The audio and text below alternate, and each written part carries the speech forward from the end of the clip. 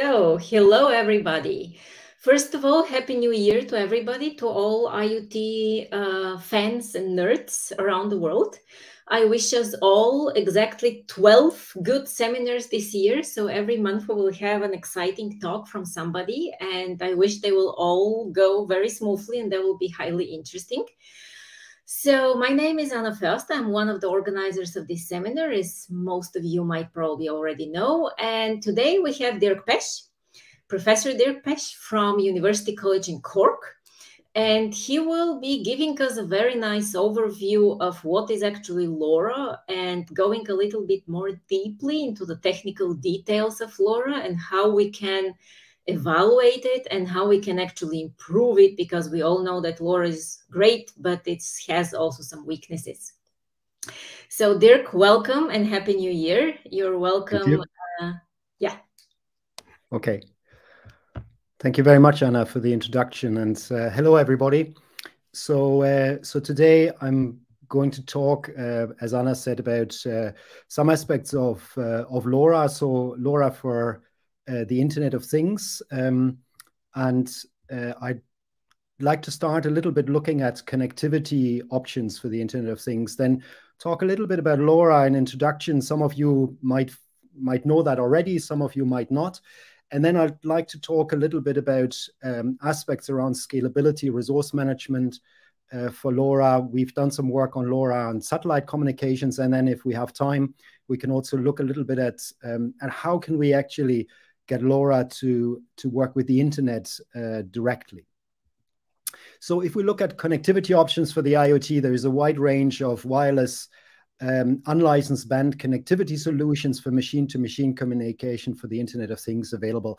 And it's almost like a zoo. And you see here on the left, I've given you some examples here of wide area ones and short range ones that might be used in buildings or smart homes, for example.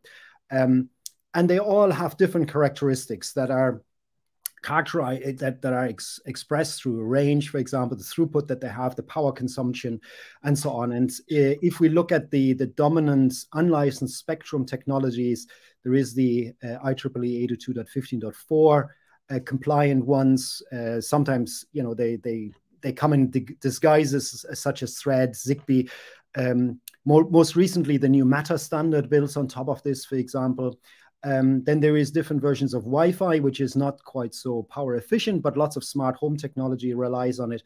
And then we have the low power wide area network solutions, for example, of which LoRa is one of them. And LoRa is one of the technologies that operates an unlicensed spectrum, which means that everybody can use it. However, because it's unlicensed spectrum, there's a particular etiquette there in terms of regulation in regard to power consumption, duty cycle, etc. And we'll talk about that in a moment. So if we look at LoRa, it's an open standard. Apart from the physical layer perspective, where the physical layer is owned by one company, Semtex, they own the IP for this, and they make most of the chipsets for it. There's some other companies that make chipsets in license from Semtech. But the network architecture, most of the software infrastructure, etc., is all based on an open standard and lots of open source software. And because of that, they're not only public network deployments like the Things network, for example, which you may know, but also private deployments. And you can build your own LoRa network if you want to, and lots of organizations have done that. LoRa is characterized by particular end devices. Then the base stations are called gateways. These are concentrators. So it is a simple cellular topology, similar to cellular networks that we use with our smartphones, for example. Then there is a network server which controls the radio access. And then there is a back-end system of application servers. And typically, the network server and the application servers, like in the case of the Things network, are owned by the Things network, whereas the gateways and so on can often be contributed by end users themselves. The medium access control protocol is LoRa based, and I'll talk about that a little bit more in a moment. And there is a number of different classes for different downlink profiles. And LoRa also offers end-to-end security, which is pretty good for an open standard. So if we look at the different aspects here in terms of the protocol stack, so there's a number of frequency bands allocated. So in Europe, it's the 868 band, and there's also now the 2.4 gigahertz band available. There's also the 433 megahertz band, which is even lower frequency, which means typically longer range. And then in the US, it's 915 megahertz. So these are the unlicensed spectrum. And so that kind of actually makes it quite hard sometimes for LoRa to interoperate globally, because devices that work in Europe may not always work out of the box in the US or in Japan or Asia, for example, where the frequency ranges allocated are different. The physical layer then, as I mentioned, owned by Semtech, a US-based company that own the IP, and then the LoRa Alliance specifies the what is called the LoRa Wide Area Network, which is the MAC protocol in particular, the encryption aspects, and so on, a few of those topics. And they have defined 3 types of classes: class A, B, and C. Most of our work has focused on class A, although we have also looked in terms of over-the-air updates of software for end devices, for example, at class B and C. I won't be talking about that today because that would go beyond the allocated time. And then on top of that are applications that are user-defined. So the LoRa physical layer is based on chirp spread spectrum technology. So this is kind of a tone-based spread spectrum technology. So it's over a bit period, the tone or the frequency increases. So it's like so this kind of approach here. So it's a random change in the tone, the frequency during the transmission, and it offers different spreading factors. So the way the tone changes and the frequency changes leads to different spreading factors, and the spreading factors then are the chip rate divided by the symbol rate. So the actual chip rate is equal to 2 to the power of the spreading factor times the bit rate. This leads to different amounts of payload available, and the worst case payload is 59 bytes, which sort of indicates to you the kind of applications that you can have here. So you can't have video transmission over LoRa, for example, because the data rate isn't there, but 59 bytes is for many applications, many kind of sensing wireless sensor network applications is actually sufficient. So, and these are the kind of applications, low data rate, less frequent transmissions, and so on, at which LoRa is geared. Another aspect, as I mentioned earlier, there's a etiquette there because it's unlicensed spectrum, so everybody can use it. There's a duty cycle limitation of 1%, which means that only 1% of the time a device can transmit, which applies to end devices, but it also applies to the gateways. So, and that's a particular issue, and we'll come back to that when I'll talk a little bit about some of the improvements that we've proposed through our research. This is the equation for that expresses the chip waveform. I won't go into any further detail on that, but if you're interested, you can, there's plenty of publications there that you can read to learn more about it. Okay, different spreading factors expressed through give different symbol lengths and so on. And again, I won't go too much into detail here.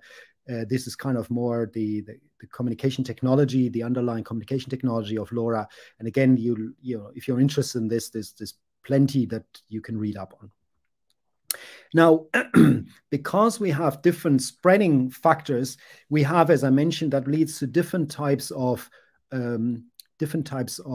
bit rates available to the end user. So if we look at, so LoRa defines different data rate profiles. So from 0 to 7 are defined in the standard. And so 0 is a spreading factor of 12 in 125 kilohertz channel. So the standard radio channel is for LoRa is 125 kilohertz, although 250 and 500 kilohertz are defined by the standard, but they are typically not used. So if you use the Things network, for example, and so on, that tends to be in 125 kilohertz channels. And then spreading factors are defined from 6 to 12, but in operation, they typically are from 7 to 12. And you can see here the data rates that are correspond to a particular spreading factor and a particular bandwidth, channel bandwidth. So you can see is if you have spreading factor 12 and 125 kilohertz channels, you actually have only 250 bits that you get to transmit in one LoRa frame. Then LoRa can use different power levels, so that then also impacts the range over which you can transmit, but it also impacts the interference, for example, that is being caused, and so on. And we'll come back to that. We've done some work on trying to optimize spreading factor allocation, power management, etc., and to look at the performance that yields for the network. So here we can see different discrete power values. So we don't have the ability in LoRa to have continuous power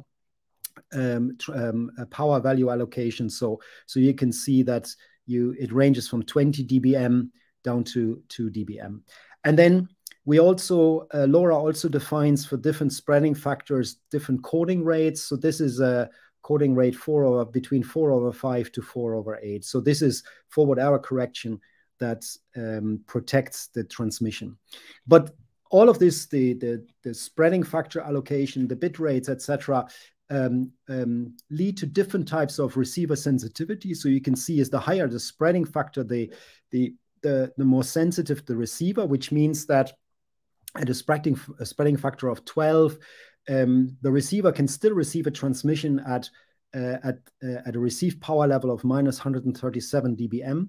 So that means we can transmit over a long range, but that comes at the cost of a lower data rate. So if we want to increase the data rate, we have to reduce the spreading factor, and that means we reduce the sensitivity, and that typically results in a reduction of the range over which we can transmit, for example. So these are all important aspects in when we want to use LoRa and build a LoRa network, for example, that we have to be conscious of this. But these are also aspects we can play around in order to optimize the performance of a LoRa network, and I'll talk about that in a moment. So the other aspect with the increase in bit rate also, and we also trade energy and the time on air. So the higher the spreading factor, the more time we are on air, because it takes longer now to transmit a particular amount of bits, and that means that the longer we transmit, the more energy we use. However, we will also see in a moment, the longer we are on air, the more we prevent others from transmitting successfully, because if we occupy the channel, then others cannot transmit unless if they don't want to cause interference, for example, and that has an impact on capacity. So in this context here, there is the adaptive data rate is defined, which needs to be managed in an optimum way in terms of power, spreading factor, coding rate, and so on. And that also has an impact, as I mentioned, the longer the on-air time, the more energy is consumed, and therefore the lower the lifetime of battery-powered devices. So these are all important concepts that we need to be aware of when we want to use LoRa in an IoT application in order to optimize the performance of our network. So if we look at this here again, we can see the spreading factor here and the on-air time based on the different bandwidths. So as I said, the standard bandwidth is 125 kilohertz. So this is the blue curve here, and we can see the spreading factor increases from 7 to 12. The air time increases very substantially in terms of transmitting a particular LoRa frame, for example. Now, if we have a wider bandwidth channel, then that the airtime is reduced. And here we can also see the energy consumption increases. Again, the higher the spreading factor, the higher the energy consumption, because we are more on air. However, if we have a higher spreading factor, as I said earlier, we can transmit over a longer range, for example, and so on. So that's an advantage. So not all is a disadvantage, but again, we have to make choices in this case here, and I'll explain how we did that in a moment. Okay, so that's the physical layer. As I mentioned, LoRa uses a very simple ALOA protocol in order to transmit a frame. So if we look here at a LoRa frame, there's a preamble here which is used for synchronization, because the ALOA protocol is asynchronous, so the gateways listen all the time, and when the end devices want to transmit some data, they just turn on the power amplifier, they transmit the frame, and so on. So the preamble is used to synchronize they allow the gateway to synchronize to the device's transmission. Then we have some header, some CRC check here, and so on. The header uses a coding rate of 4/8. And then for the payload and the payload CRC, we can define the coding rate between 4/5 to 4/8. And again, the whole lot is covered by a particular spreading factor. And so usually the way this works is there is a transmission, which is the time on air. Then there's a receive delay. So if we have confirmable transmission, then the gateway will confirm whether it received the transmission correctly or not. And there's two confirming or receive windows that are being used here, which is receive window 1 and 2. And depending on whether we have confirmable or non-confirmable transmission, this receive window isn't used all the time. However, it is used every so often because it allows the network to change some of the transmission parameters in the end devices. So that allows us to control how end devices, for example, use particular spreading factors, particular coding rates, and so on. So that gives us the ability to, during network operation, to optimize the network performance as well. And so those of you who are familiar with the Aloha protocol, it's a very old protocol developed in the late 1960s, in the early days of wireless transmissions, wireless packet radio transmissions, and it has a fairly poor performance in terms of the maximum throughput. You know, this is a slide I often use in lectures to explain how to calculate this. I won't do that today. But what it basically means is that the maximum throughput of Aloha is quite limited. And so that means that a lot of transmissions are potentially wasted. And that means a lot of energy is wasted, a lot of retransmissions have to happen, or we lose out on particular sensing information if we don't retransmit, for example. So all of these things are important to understand when you want to design your LoRa network and design your LoRa application as well. So if we look at the LoRa MAC performance, there's a number of different aspects. So as I mentioned, depending on the spreading factor, there is the on-air time of a transmission varies. So for spreading factor 7, it's low. For spreading factor 12, it's high. And that means the longer a device is on air, the higher the probability that another device which wants to transmit data might transmit during an ongoing transmission. And if that happens, then that can cause what is called a collision due to interference. And that means that both transmissions very often have errors in them, and that means that the receiving end cannot correctly decode them or cannot use the transmitted information because it's incorrect. So that's a big issue. So what we need to make sure is that we are aware of when we use a particular spreading factor, and that we do this very carefully. Another aspect that happens in packet radio transmissions is the so-called capture effect. So that means that a device that's very far away that transmits around the same time as a device that's much closer might lose out in the transmission here. So while the power level at which the device that is close by is received is often much higher than the transmission from a far away device. And so the so-called signal to interference ratio in this case is often large enough for the gateway to receive the transmission from the close by device. So that means that's called the capture effect, and the stronger one wins here, which means that devices who are far away from the gateway, for example, are disadvantaged in transmissions because they lose out in this capture effect very often. And that makes the LoRa MAC protocol quite unfair. So this so-called near-far problem is a big impact on fairness. And so what we did is we looked at ways of making LoRa a bit fairer, and by doing so, making it perform better and also more energy efficient. And we'll look at that in a moment. Okay, so one of the things that you might be interested in is what we did. One of the pieces of work we did and we published a couple of years ago was looking at LoRa in terms of different IoT applications, the performance. So we looked at smart city type applications, so smart metering, for example, smart lighting, smart parking, fleet tracking, and so on. And so what we did is we created in a simulation environment lots and lots of end devices with a different, end devices that belong to one of these 4 types of applications. And then we had an urban environment where we had lots and lots of these devices that were running these applications. And so what we then did is we looked at the performance of these different IoT applications in simulation. We used the LoRa simulator, which is an open source one that's quite well known. It was developed originally by Martin Bohr and Utz Rödig at Lancaster University. Utz is now a colleague in Cork.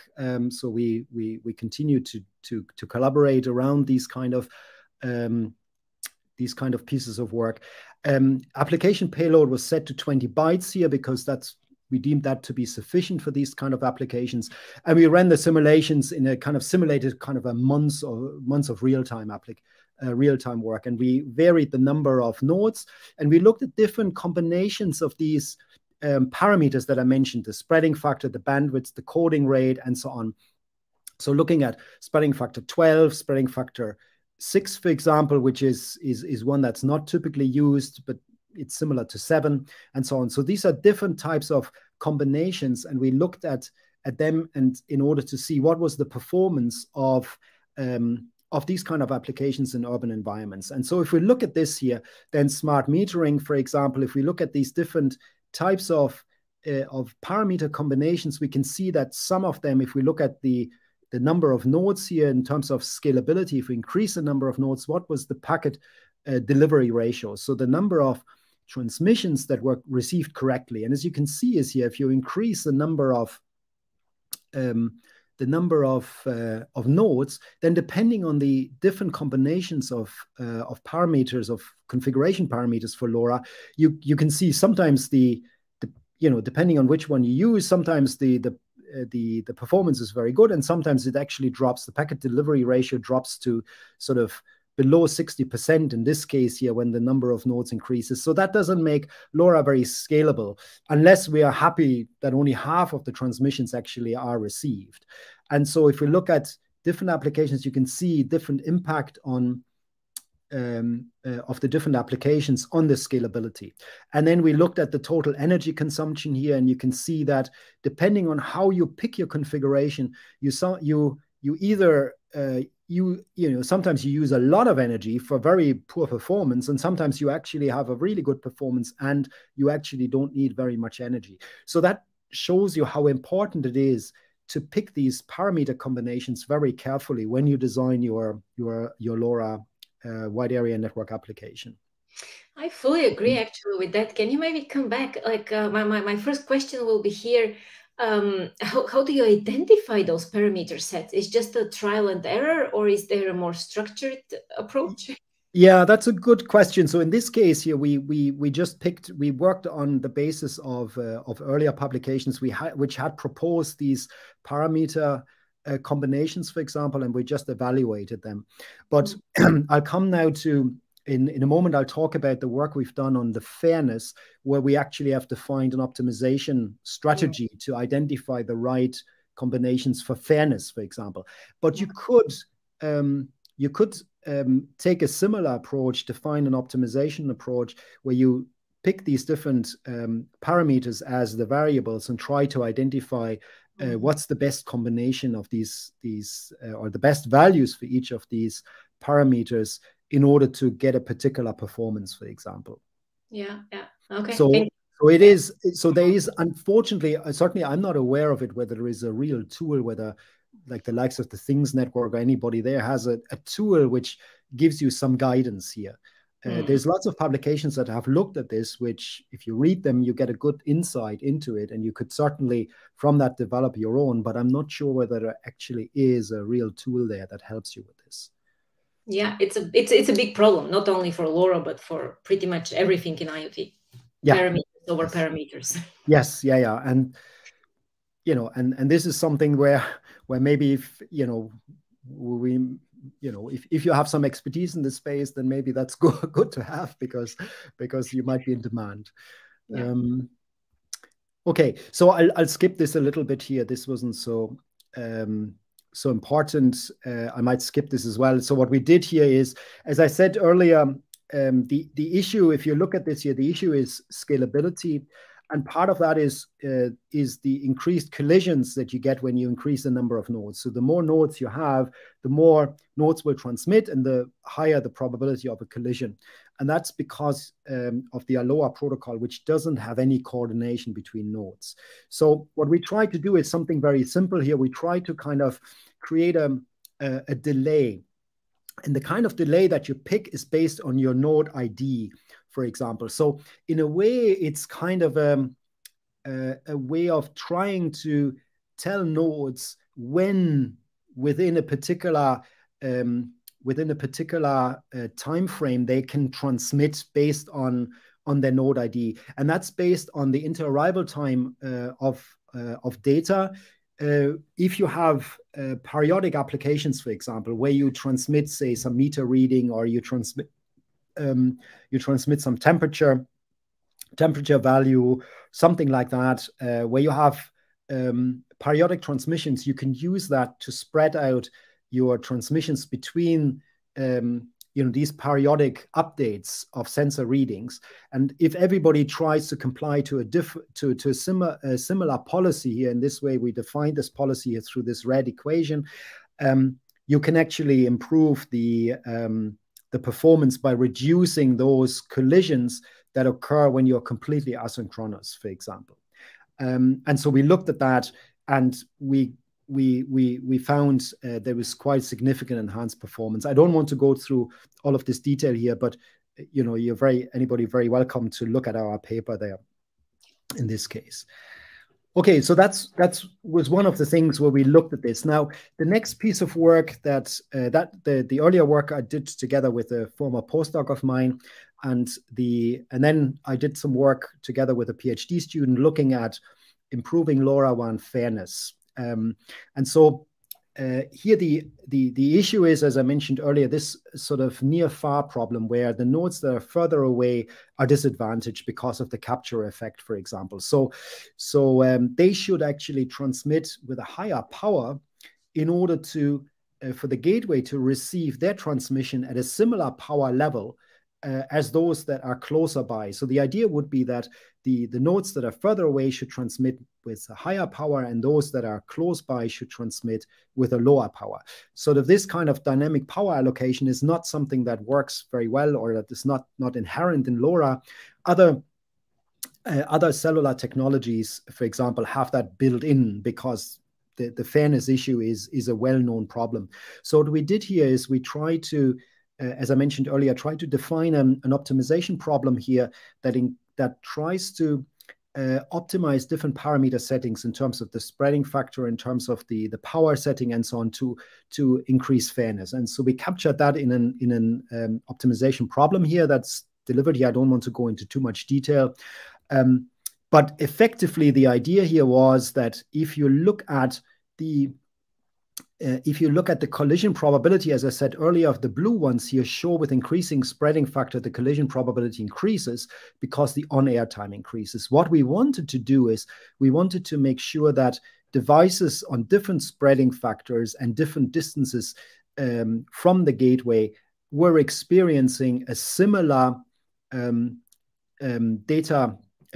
similar collision probability, so that there was a much more fair, or much fairer performance across the different parameter settings that we could have in LoRa. So we looked at Jane's fairness index here. So basically what we wanted to achieve is we want to achieve a fairness of 1, which means that everybody is treated fairly when the number of nodes increases. And with a fair data rate, we should achieve this. With an equal data rate, for example, we may not achieve the fairness when the nodes increase. As we've seen before, we get increased collisions and so on, and that makes it actually quite unfair.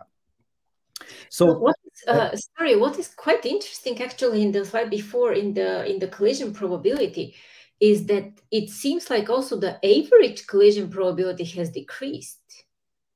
Is that just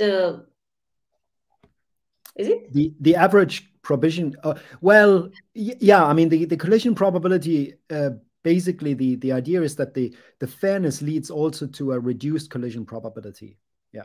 Cool. Okay. Yeah. So that's, and I'll have some more graphs to that. I can show you some more in a moment. So if you bear with me, we'll get there. I do. So basically what we wanted to do is we wanted to balance the received signal strength within a safe margin to overcome the near far effect here. And so to increase the nodes that are far away, to increase their chances that their packets are received. The impact of the capture effect cannot be entirely eliminated because, as I mentioned earlier, LoRa doesn't use continuous power levels. It doesn't allow continuous power levels. It has discrete power levels between 2 and 14 dBm typically. And so that doesn't give us complete fairness. But if you look at this here, for example, the distance, so what you have is you have, because of path loss, you have a fall in received power over distance. So if the distance increases, then the maximum received signal strength drops depending on which power level you use, 14 or 2. So if you use 14, which is the highest, 14 dBm, then of course you receive even at a larger distance with a better received indicator. But what we wanted to do here is we wanted to basically balance this out, so that everybody receives roughly with the same power independent of distance almost. Now, when you're very close to the base station in this gray zone here, or the gateway, then this region will always have a better probability of reception, and there is very little you can do, but that's very close by. However, so what we did was, again, we used computer simulation to do this, and we looked at the fairness and compared this with two pieces from the literature. Again, Martin Bohr and Utz Rödig's work from 2017, and then work by folks from, is this Sarah Polin? I can't remember. I think this is KU Leuven work here. And so we compared this. So if you look at the fairness index here, our approach basically offers the best fairness. Now, what our aim was, of course, to have a fairness of 1, even if we increase the number of nodes. But as I mentioned earlier, it's not really possible because of the that the inherent limitations on what the capacity is of the channel, but also in terms of the discrete power values that we have. As you can see, is here our approach achieves better fairness compared to the work by Polin and others, and certainly definitely much better than one of these combinations or parameter combinations, in this case 5. This is the same combination that I mentioned earlier of the earlier work by Martin Bohr and others. So we achieve an improvement over the state of the art here by, sometimes very significant improvement in terms of fairness, sometimes not so much.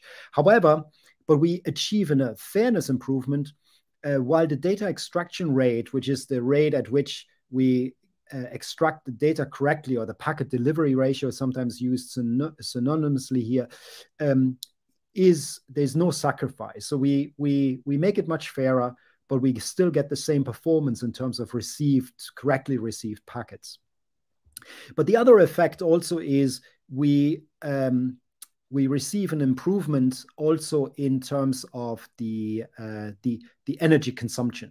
So we have, while our energy consumption is not quite as good as the work by Martin Bohr's work here, which is green, we are better than the work that's equally fair. If we look at this here, is equally fair. But of course, we are much better in terms of the actually correct receptions.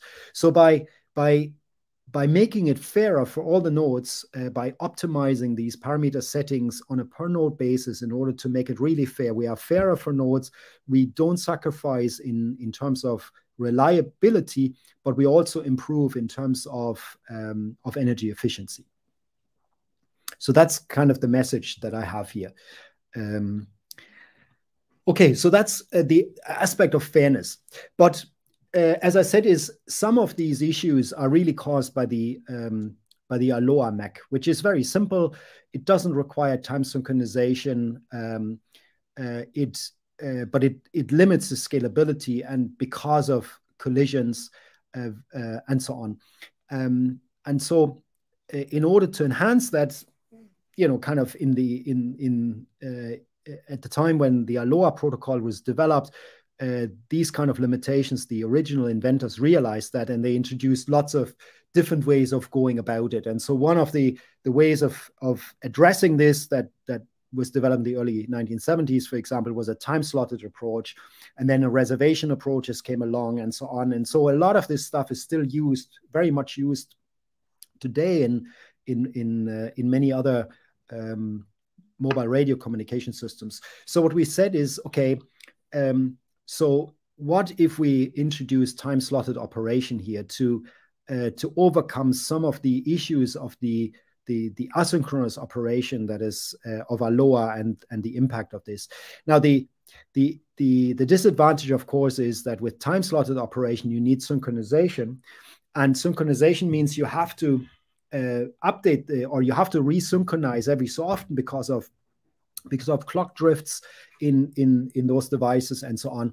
And so this has to be carefully constructed so that you don't actually use more energy at the end of the day, so that that you might get better performance, but then the lifetime of your nodes is significantly reduced. And so we wanted to investigate that and try to find ways where we balance this very carefully. And the motivation was twofold. One thing, what we wanted to do is investigate, could we do this when we have needs for bulk data delivery, for example, and I'll talk about that in a moment. And the other one was if we wanted to LoRa in sort of more industrial type applications where you have to have a limited delay or delay limits in terms of your transmissions, where you can't just wait for ever until you eventually get the transmission, but where it has to come within delay bounds. So if we look at the bulk data transfer, this is a very nice piece of work that my former PhD student Khaled did.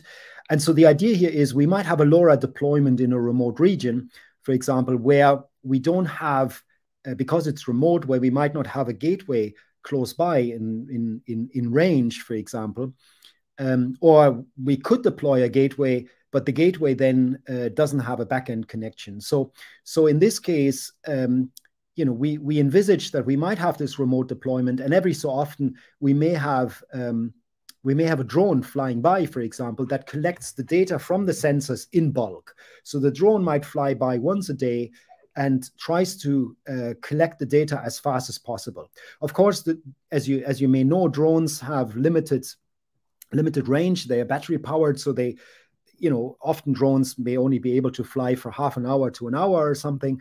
And so within that time frame, you have to give all the nodes a chance to upload their data into the drone, and then the drone takes this with them. And so that means that if all the nodes transmit at the same time, you get lots of collisions and so on, and you get the sense that that's not very effective. So you have to coordinate the transmissions very carefully.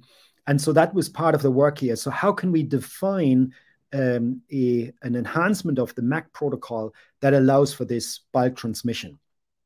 And so again, the things that we can play around with here are the data rates, the channels, the transmission power we have, and so on. So all of these aspects that I mentioned earlier. So what we did was we looked at using a time-slotted approach. So managing transmissions in slots to mitigate collisions. So we reserve a particular slot for a particular node so they can transmit and they won't be interfered with by transmission from another node. What we can play with here, we have 6 parallel data collection streams, if you want to, 1 per spreading factor, because the spreading factors create quasi-orthogonal channels in which the nodes can transmit. However, we have a problem with LoRa, as I mentioned earlier, is because we use unlicensed spectrum, we have this duty cycle limitation. So we can only transmit at 1% of the time. So we need to make sure that the design that we have in the transmission scheduling and so on obeys the 1% duty cycle limitation. And also what we want is when we have this bulk transfer, the drone flies by, we want to make sure that we actually receive the data correctly, so that not the drone flies by and then comes back and half the data is missing because the transmission wasn't correct. So we want acknowledgements. But here because the drone as the gateway needs to obey the 1% duty cycle as well, we are looking at group acknowledgements in order to optimize the duty cycle. So we have a number of publications here that, if you want to learn about this in greater detail, I refer you back to them, but I'll summarize a little bit of how we did this. So the idea is we have multiple spreading factors, and we have then a particular frame length. As you can see here, the frame length increases with spreading factor, because with increased spreading factor, as I mentioned earlier, the on-air time increases. So the frame gets longer, and we need to make sure that all of that fits into a periodic cycle where we give every node a chance to transmit as much as possible in order to upload the data in bulk. And so here the question then is, when a node joins the bulk transmission, then we have to decide which spreading factor should they use, on which slot should they transmit, and so on. And we wanted to have the ability to optimize for energy consumption and also optimize for collection time. So if you have nodes that need to live for a very long period of time on their battery, you might and the drone, maybe the drone has enough power, the collection time could be longer, for example, or the collection time might not need to be optimized, but we want to optimize for node energy, for example. Or if there's lots of nodes and the drone doesn't have as much battery, for example, and the drone cannot stay very long there, then we may have to optimize for data collection time. So that's kind of the different parameters that we invented. And then we have two phases. We have a joining phase where each node joins the bulk data transmission process. And then we have a second stage where we basically give each node, where we transmit the particular settings in terms of spreading factor, power, transmission power, time slot, etc. During the joining phase, for example, we achieve a time synchronization of about 1 second resolution, which isn't enough. However, in the second one, where we disseminate the frame structure, so the packet lengths, the number of slots per frame, the guard times, and so on, in this year, we then can achieve a fine time synchronization down to 1 millisecond, which is enough for nodes with a particular 10 millisecond guard period before and after the transmission to avoid interference when they transmit in a particular slot. And so when we look at this year, look at the performance of this year, so we looked at legacy LoRa transmission, we looked at this kind of delayed LoRaWAN transmission that I mentioned earlier, which we had looked at in the smart city application, and then we use our approach, which we called free, either optimized for energy or optimized for collection time.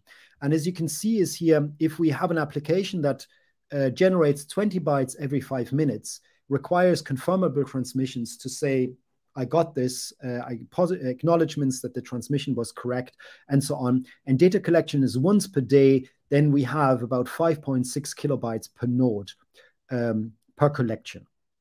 So if we look at this here, if we use the legacy LoRaWAN, as you can see is here, the number of devices increases, the network energy consumption increases because we get lots and lots of collisions, the nodes have to retransmit, and so on.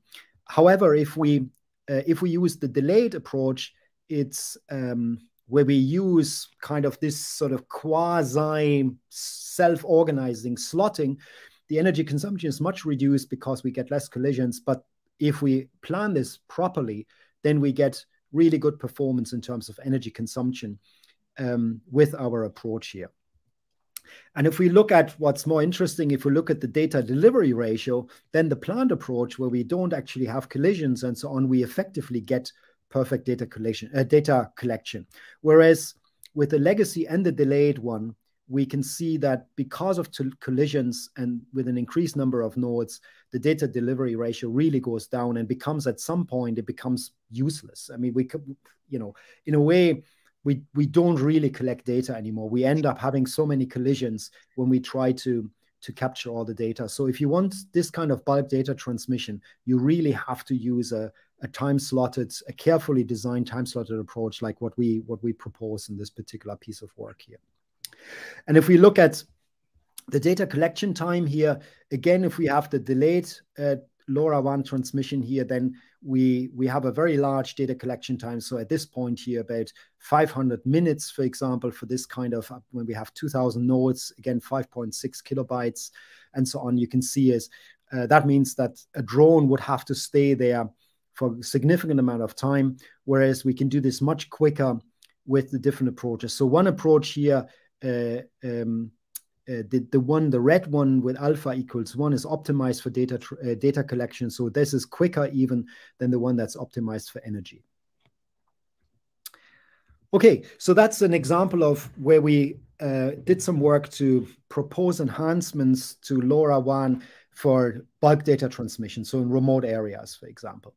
Then we did some work on using time-slotted approaches, and I'll skip over this.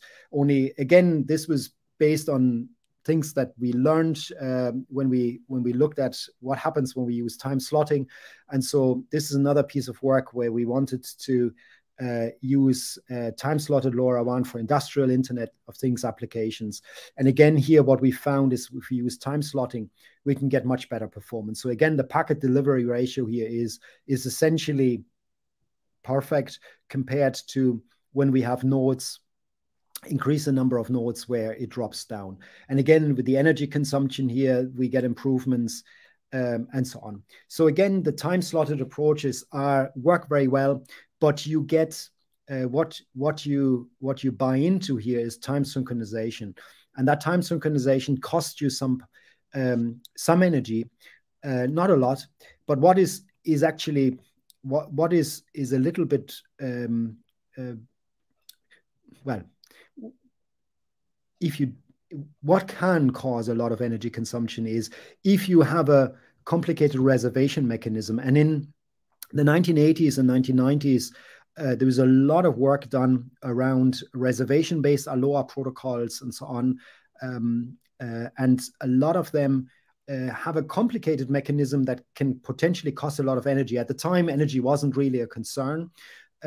Researchers weren't looking at as much at it, whereas in the case of IoT battery powered devices, this is much more important. So part of the work here was also for us to devise a very simple way of allocating time slots in a self-organizing way.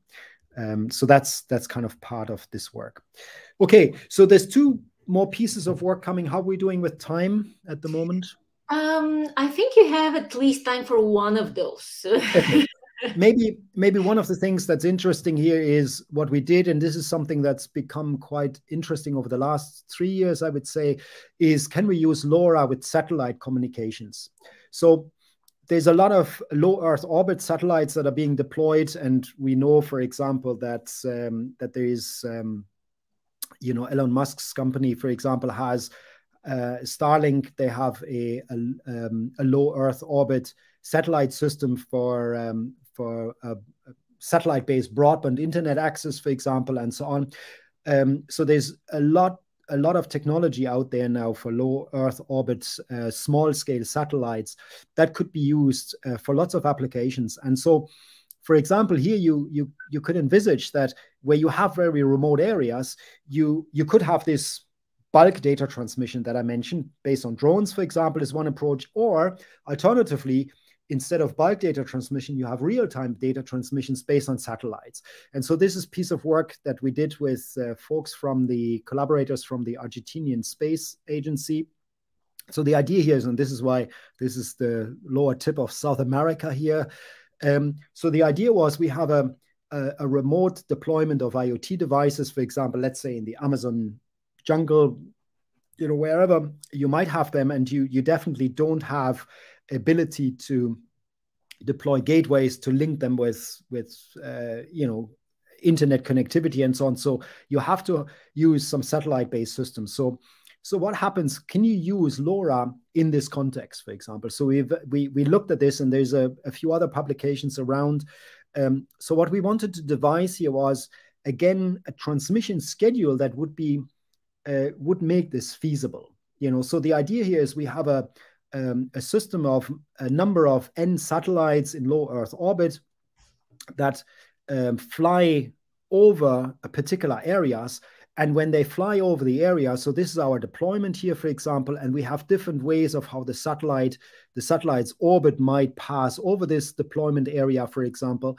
And again here, this is the way from the satellite to look at it, and it depends on how the flyover trajectory is. So we looked at different flyover trajectories, and that then means the distance between the node and the satellite, for example, changes during the pass over time. So for example, this is at an elevation of 0 degrees flyover. This is at a different elevation here, and so on. So we looked at these different elevations, and again, then we have our different power settings here that different spreading factors here that lead to different received power sensitivities, for example, that we had to consider for the different spreading factors from 7 to 12 again. So we looked at this. And we did lots of simulations to evaluate what would happen here. And so, again, what we're looking at here is an element of time synchronization, because otherwise this becomes really problematic. So during a flyover time window here, we define a number of transmission frames, and each transmission frame has a downlink piece and then an uplink piece. During the downlink piece, the satellite transmits a beacon to allow the nodes to synchronize to the satellite timing, and that then allows a more synchronized transmission during the uplink period here. And so when we looked at, what we looked at is, we looked at two aspects here. First of all, we looked at LoRa legacy. So that's the standard LoRa transmission. And then there's a new LoRa enhancement version out there that has been defined by Semtech, which uses mini packets and channel hopping. And unfortunately, I don't have enough time to go to explain this in detail. But what it does is it makes the transmission more robust. And so what we then looked at is, if you look at LoRa legacy here, we looked at LoRa legacy conservative. So this is the traditional LoRa transmission. And then we looked at random transmissions, where the nodes transmit at random rather than transmitting when they receive a beacon and when they get an opportunity to transmit, but spread this out at random over the uplink window. And then when we looked at also linking this with the trajectory. So for the nodes basically synchronizing their transmissions more to the trajectory, so that when they're closest to the satellite during the flyover period, that they would transmit when there's the best opportunity to transmit, so that you have the best the best received signal indicator. So we looked at this, and then we again looked at the scalability. When we increase the node count, what does that mean in terms of the average extraction ratio or packet delivery ratio? And so you can see is, depending on how you design your system, you get better performance. Now, what we did also, we compared this with a theoretical optimum, where every node basically is scheduled to transmit at a particular optimum point in time with the optimal power and so on. Something you can't really do, but what we wanted to do is we wanted to have a sort of a potential upper bound in terms of performance. And so that's this one up here, but that's only a theoretical limit that typically cannot be achieved in reality. Although when we tried to publish this, we had some trouble explaining this to some of the reviewers, what we meant by this. And then we looked at, again, the average packet count here in terms of, we wanted to understand the number of packets that were sent, those that were extracted, those that were not processed, that collided or were lost. So we wanted to understand how all of these different approaches here, how they played around, how they impacted the different aspects of performance, so how did this impact collisions, for example? So as you can see is here, LoRa conservatives, very high collisions, random, you reduce the collisions. But as you can see is here, depending on how you work this out in trajectory and so on, the trajectory approaches and so on, you get different performance aspects. LoRa E, this enhanced new physical layer, has much better performance here. Okay, so if I don't know what time is it now. Yeah, so maybe we'll stop here. I'll skip this last bit. This is a piece of work we did about 5 years ago on trying to use compression techniques to actually run a full IoT stack on LoRaWAN devices. So I'll skip over this, but as I said, there's a paper there that if you're interested, please have a look at it. We'll explain how we did that. So effectively, what our work certainly indicates that LoRaWAN is an attractive connectivity solution for the Internet of Things. It offers lots of flexibility because you have lots of parameters you can play around with, but the standard MAC protocol has limitations in terms of the use cases that can be that can be or the types of applications you can use with, but also in terms of the density of deployment. It has some fairness issues which we try to overcome. And we showed that time-slotted operation, if you design this very carefully, has lots of advantages. We also showed that LoRa can, in fact, also be used with satellite communications, which may be quite interesting. And there is a number of companies out there that are already looking at this. And I wouldn't be too surprised if in the next number of years we see some real LoRa satellite-based services becoming available. So this is not the work of a single person. So I'd like to acknowledge the work and collaboration here with a number of colleagues, former PhD students, international collaborators, and so on.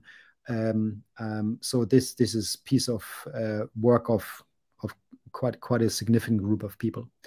Okay, so that's it from me for today. Thanks very much for. Thank you. This was a lot of interesting information, a lot of interesting papers. I think we have quite a longer reading list now, all of us.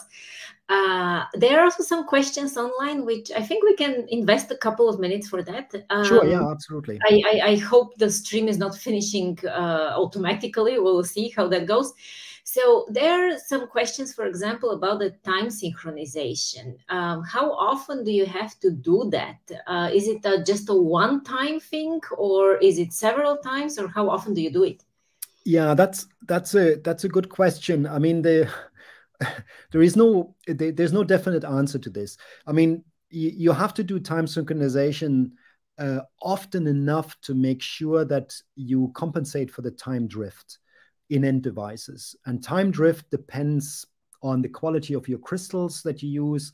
It depends on the temperature very often, humidity, and so on. So this is so there's no clear answer.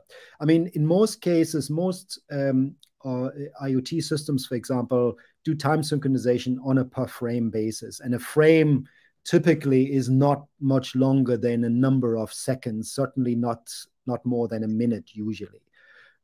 So that's what you would do in order to be on the safe side. But you could probably do it, sometimes you might be able to do it every half an hour or so if you have very stable clocks or crystals within each of the end devices. Yeah, every half an hour is already quite high, actually. Yeah, quite scary.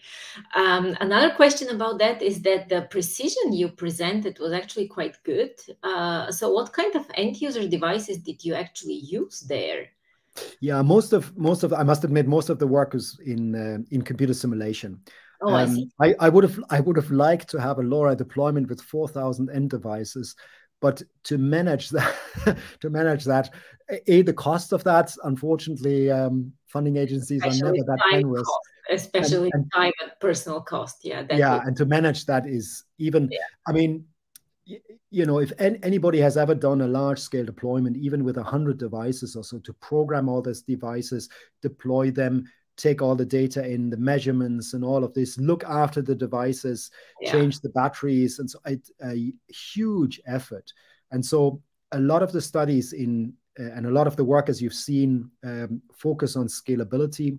Yeah, that really works only in an effective way in computer simulation. Yeah, I fully agree with that. We have problems even when we have something like 20 devices. It's already a nightmare.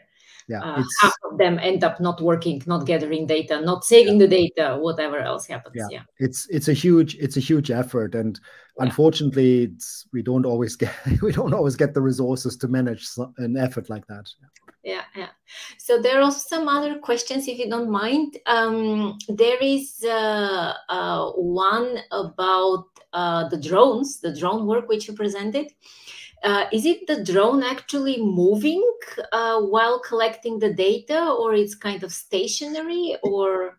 Yeah, again, this is conceptual. I mean, what we looked at here is, what would be a use case for bulk data transmission, for example? And so the drone would be one of the things. So what we didn't, I don't think we looked at, we discussed this at one point, but I don't think Khaled managed to look at this, is we looked at what the influence of whether we want to optimize this or based on the drone trajectory, for example. I'm not entirely sure whether we discussed it and he did some work on it or so.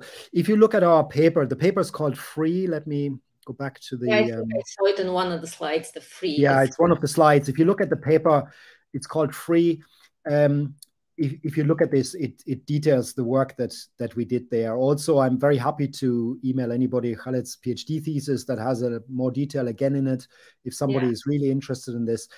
I think we discussed the influence of the drone trajectory, but I can't recall now. I don't have any specific data at hand to talk about this, but it is something that probably would need to be considered.